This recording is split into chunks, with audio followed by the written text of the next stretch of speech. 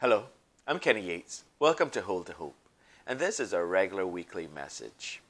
And I realize that some of you didn't get the opportunity to see our message last week. Why? I was censored. I was taken down, our video was taken down from YouTube. And they left us a strong message saying that if we were to do it again, stronger actions would be taken. So, we only had 4 views before it was actually taken down, and I guess I didn't support their narrative. But if you missed that video, if you were one of those who did not get to see the video and you would like to see it, we placed a link at the bottom of this message. And our videos are all posted on holdtohope.org. We're also on Rumble.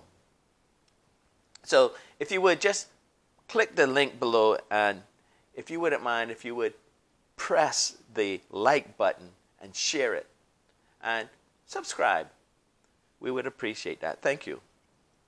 And in that message, all I was asking is, let us have a choice. Give us a choice. Give everybody a choice. And I listed the reasons why I thought that we should have a choice. And so that's what I want to talk about today, being censored. And that's the name of our message, Censored. So turn with me, please, to the scripture found in Luke chapter 19, verse 37 through 40.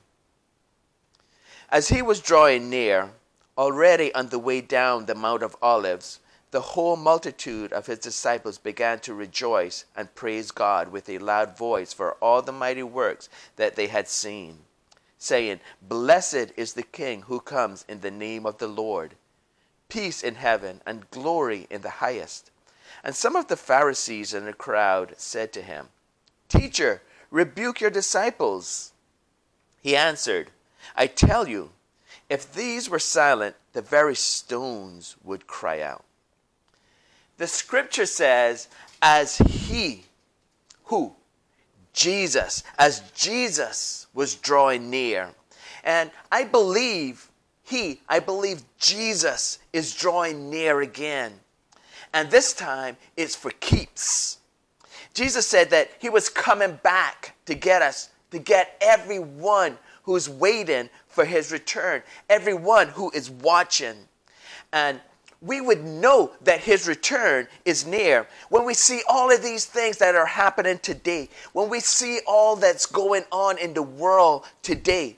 He said, look up, for your redemption is drawing nigh. And we're not prophesying that a day. We're not prophesying an hour. For no man knows the hour, no man knows the day. We understand that. But he said that when you see all of this happening, begin to happen, you will know that it is near, even at the door. And all you have to do is to open up your eyes and look and see, and you will know. So let him who has an ear hear. Let him who has eyes to see, let him see. We've had 2,000 years to proclaim the word. We had 2,000 years to proclaim the message. We've had 2,000 years to win souls, to make disciples. And this is our last dance per se. This is the 11th hour.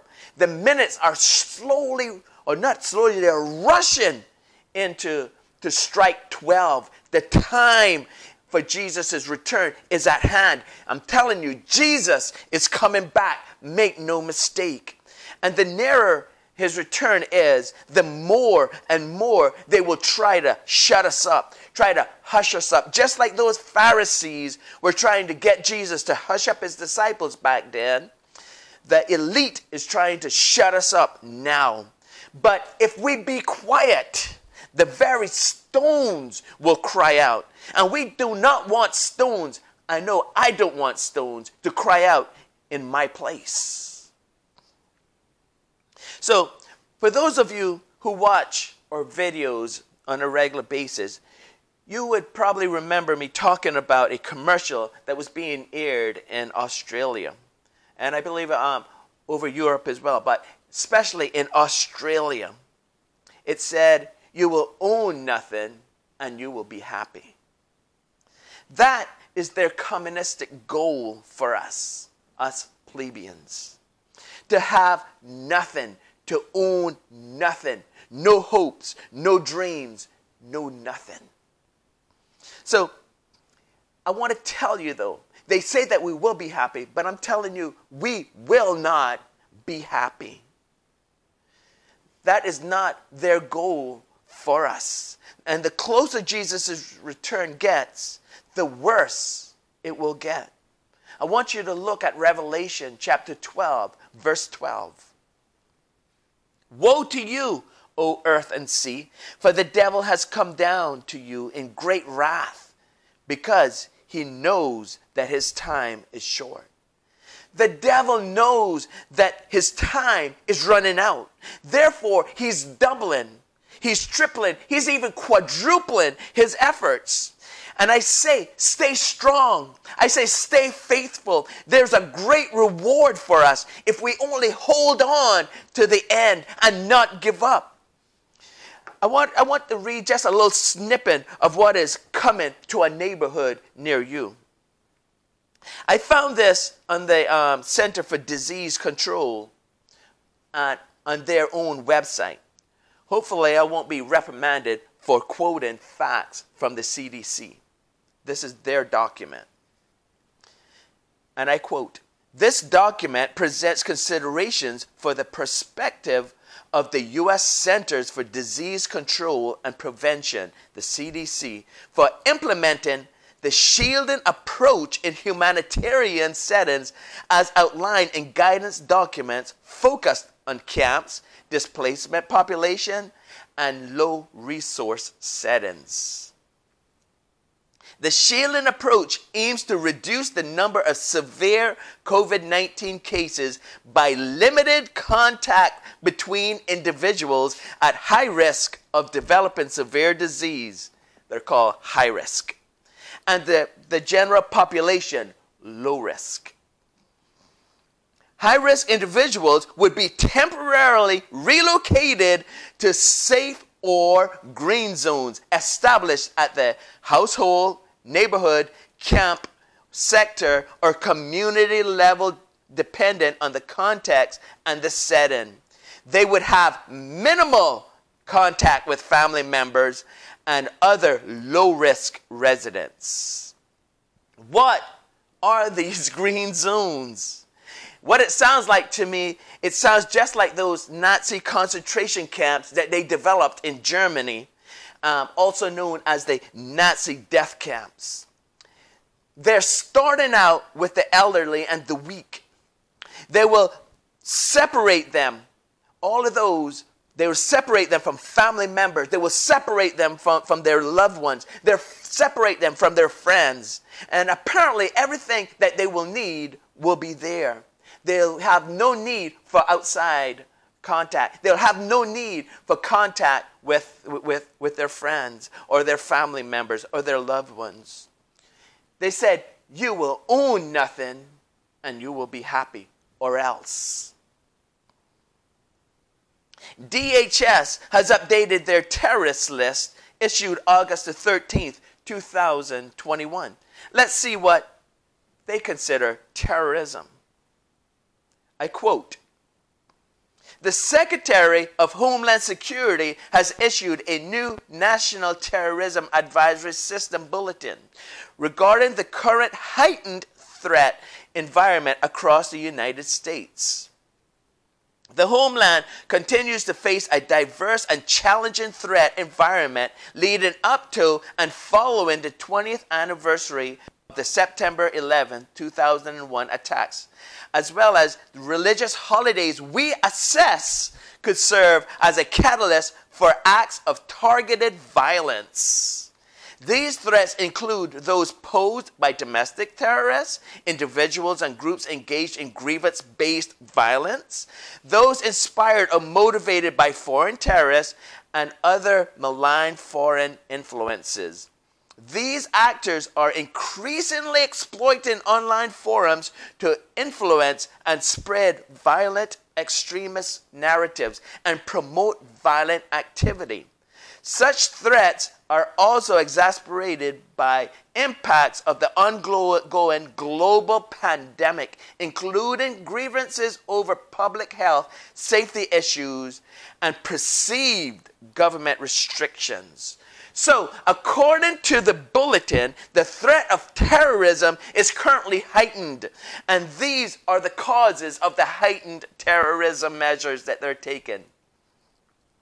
9/11 anniversary is a threat. Religious holidays that they assess is a threat. Maybe that includes Christmas and Easter. Christmas is already under attack. Number 3, those with grievances to the COVID-19 measures. I suppose that would be the lockdowns and the face masks. So if you disagree with that, you're a potential terrorist. Those with grievances over public health safety measures. I would suppose that would be the COVID-19 vaccines and the green zone. So if you disagree with that, you're also a potential terrorist. Perceived government restrictions. Those who has a problem with anything that the government does, I am assuming, or what government deems necessary. So if we disagree with what government deems is necessary, then we are potential terrorists. I'm telling you, it is designed to strike fear into the heart of the populace and to keep us compliant.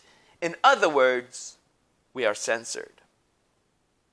We no longer live in a world with free speech unless it's a part of government rhetoric. Here is a truth, though. They cannot hush up. This truth will be proclaimed. The time for Jesus' return is drawing near. It is even at the door. There's no time for us to be monkeying around. There's no time for us to sit back and play games. These people are not playing games with us. So we need to open up our eyes and see what is happening, see what is going on. If I could only get one thing across to you today, it would be get your house in order. Get ready to meet Jesus. But this is what he said in Revelation chapter 22, verse 12 through 13. Look, I am coming soon. My reward is with me, and I will give to each person according to what they have done. I am the Alpha and the Omega, the first and the last, the beginning and the end. He said that his reward is with him, and he will give to each person according to what he or she has done. So whether it is good or whether it is bad, there will be a reward for you according to what your deeds are. So if you want a good reward, then do good things, do good deeds. If you don't give a care, then continue in your rebellious ways without Jesus. But if you care, get your house in order. Jesus has a good reward for you. It is a war that's going on, a war that they cannot win. Jesus will never be defeated. He is the Alpha. He is the Omega. He is the first and he is the last. He is the beginning. He is the end. He is all in all. He is the Almighty. He will never, ever be defeated. Nothing or no one will be able to stand against him. And the power of his word, the power of his name, just by the blast of his breath, he will slay the wicked. So do not be caught on the wrong side. Do not get caught up in those lies that Jesus is not powerful, that Jesus is not almighty. They write books about God is not great, but God is great. Look around you. He just spoke it into being. Everything you see, he spoke it into being. Everything that was created by him.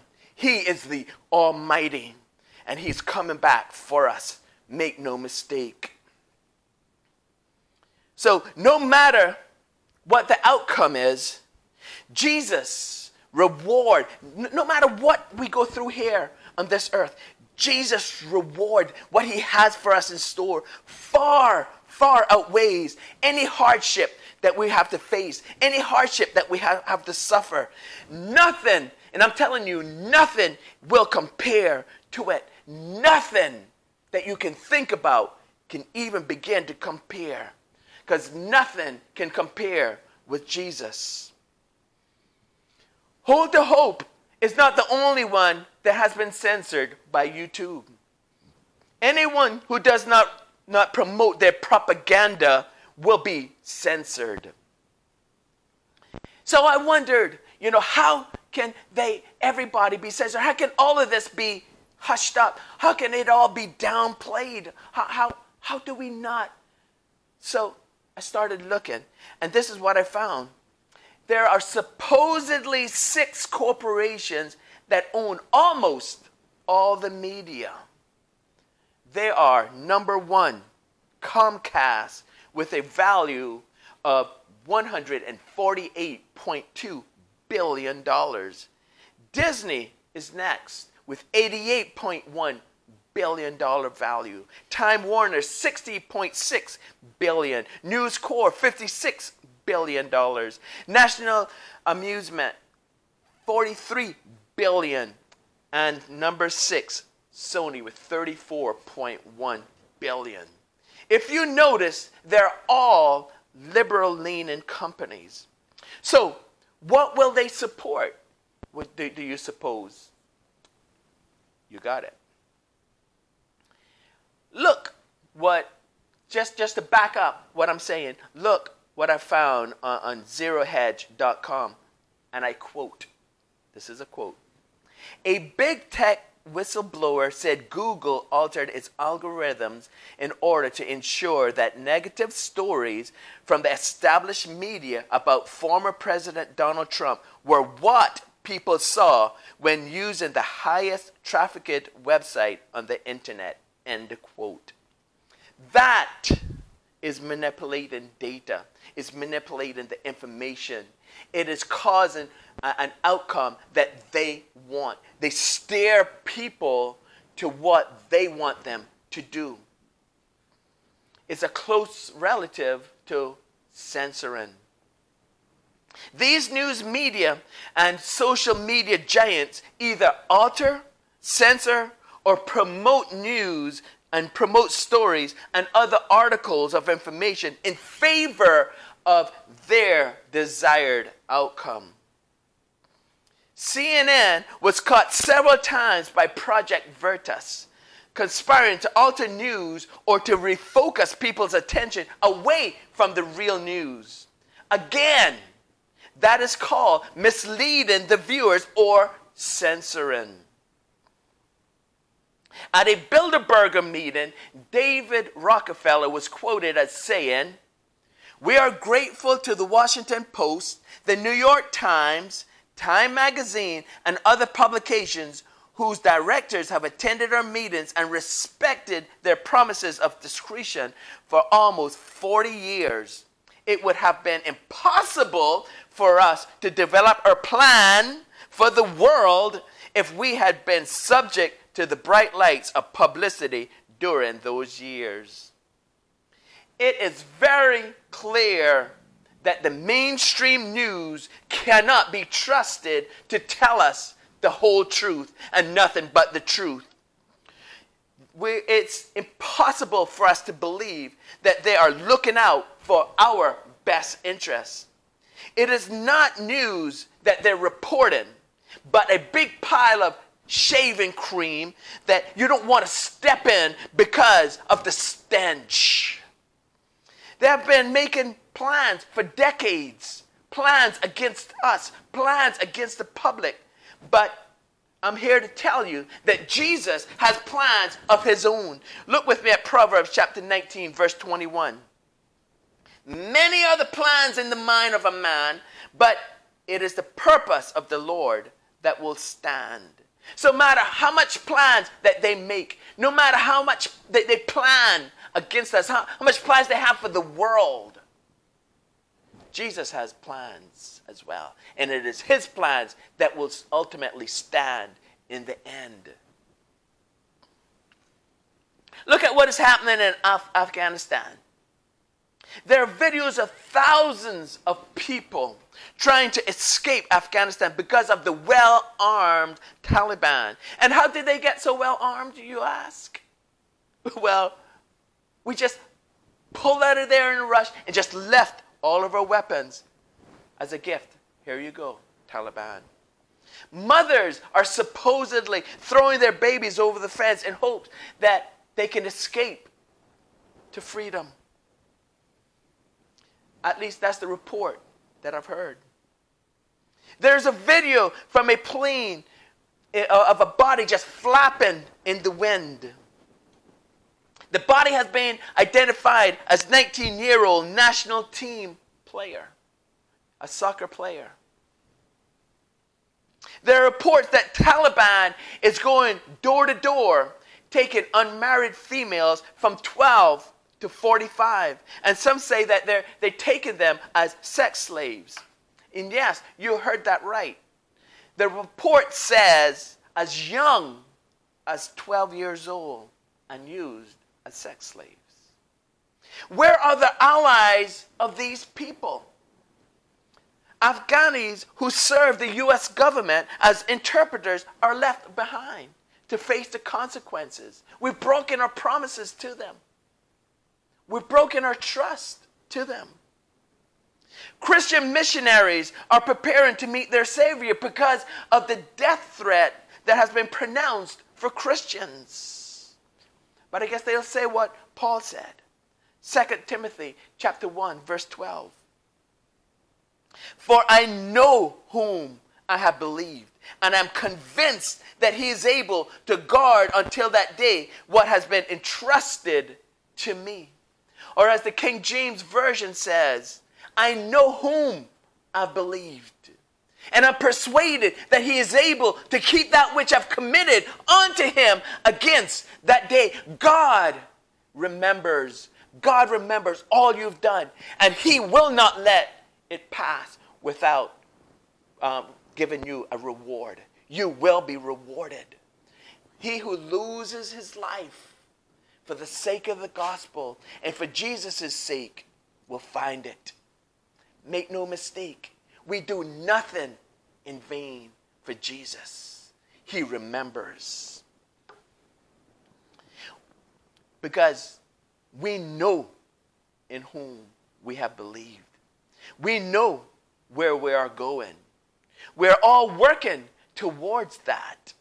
One day Jesus is coming back. He's going to split that eastern sky, riding on a white stallion with a two-edged sword protruding out of his mouth, with which he will smite those rebellious nations. He will set up his throne in Jerusalem, in the temple, and rule the nations with an iron rod for 1,000 years. Just think about it. The peace, justice for everyone. No one to make us afraid. No one to persecute us. No one to force us to do things that are unhealthy for us. Jesus will rule. A time to praise. A time to glorify God. A time to worship. Everybody worshiping the Almighty. When asked about the hundreds of people packed into a C-17 and the Afghanis who were seen falling from the planes, the president interrupted the interviewer mid-speech, cut him off by saying, that was 4 days ago, 5 days ago. What does that have to do with the question? The president ended up admitting that all the chaos they are experiencing over there was always priced into the decision. In other words, they knew it was going to happen, but it was collateral damage. And it just makes me wonder, does nobody find that even a little bit disturbing?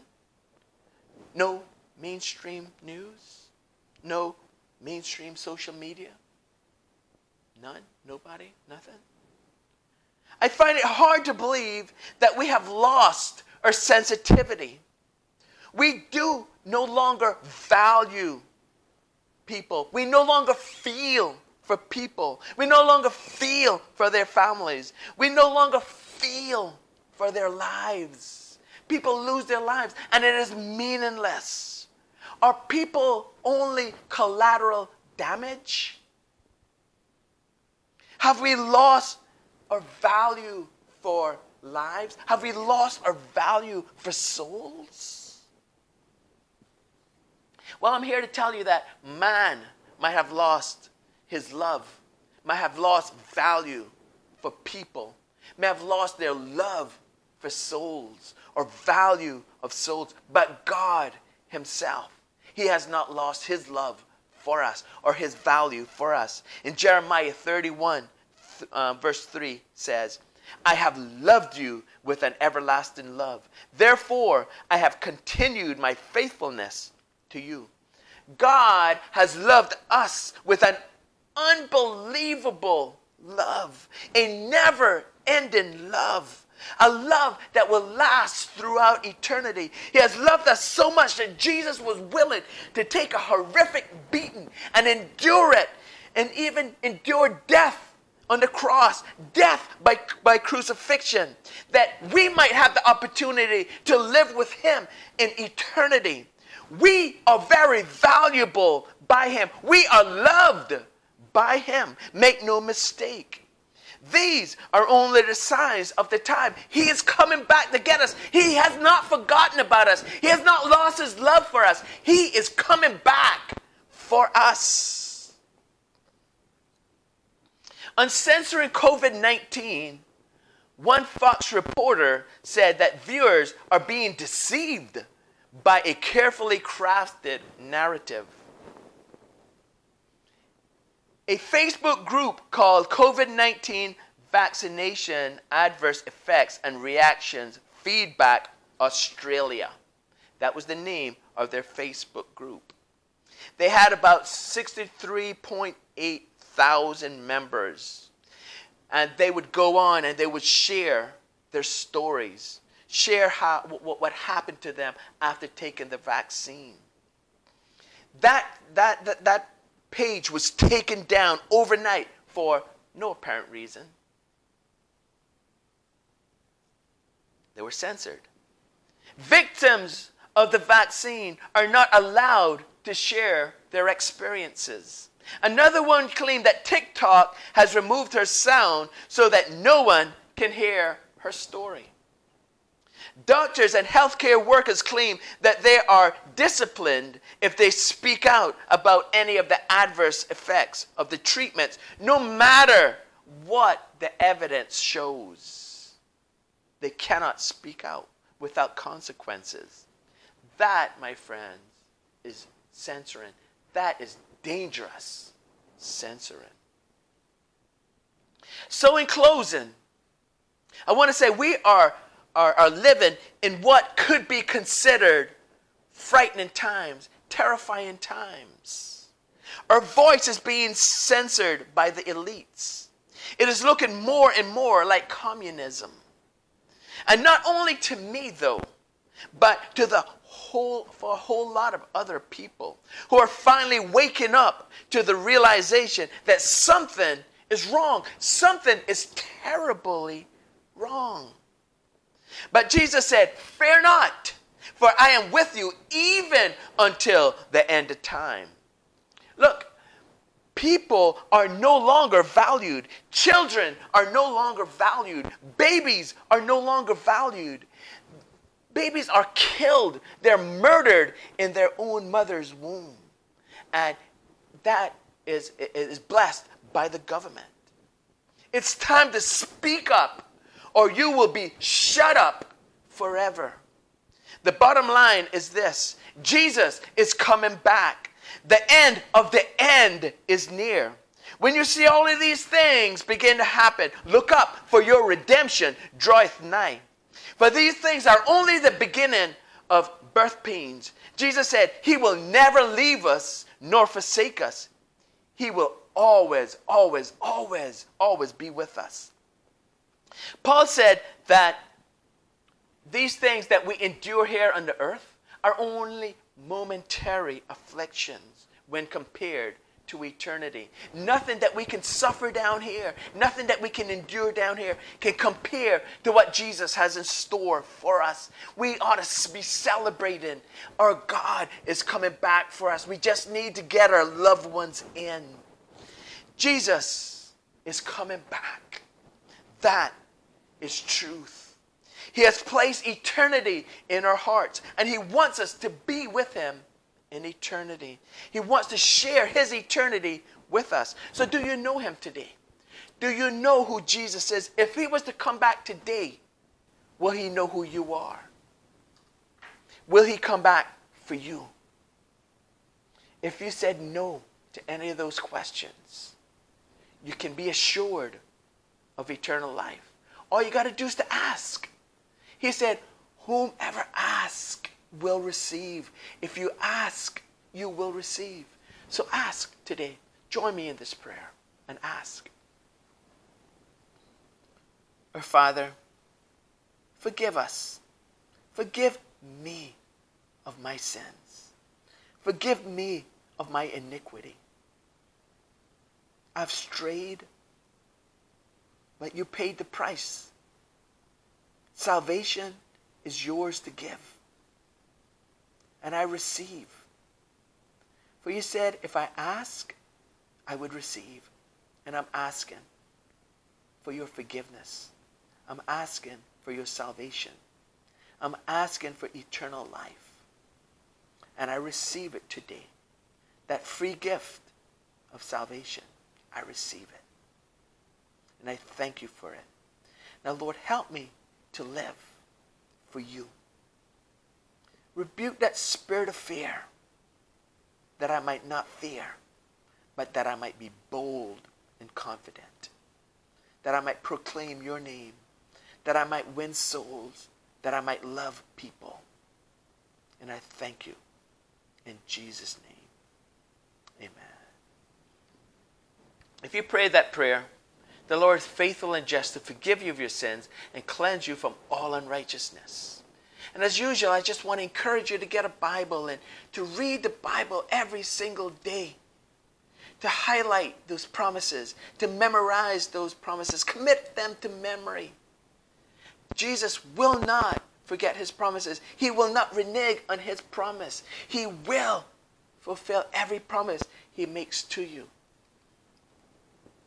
Next thing I want you to do is to find yourself a Bible-believing church who still believes in holiness, who still believes in righteousness, who believes that Jesus is coming back and we have to be prepared to meet him. Don't join one of those progressive churches that's still in their sin. Cling to righteousness. Cling to holiness. And when Jesus comes back, he'll find you doing what it is that you're supposed to be doing. So join that church. Be discipled in that church. And when Jesus comes back, like I said, he'll take you to be with him. And that is the ultimate goal. That's what we're all striving for. To hear, well done, my good and faithful servant. Thank you so much for joining us. Again, the links are at the bottom. We're found on holdthehope.org. My name is Kenny Yates. This is Hold the Hope. Be blessed and stay blessed.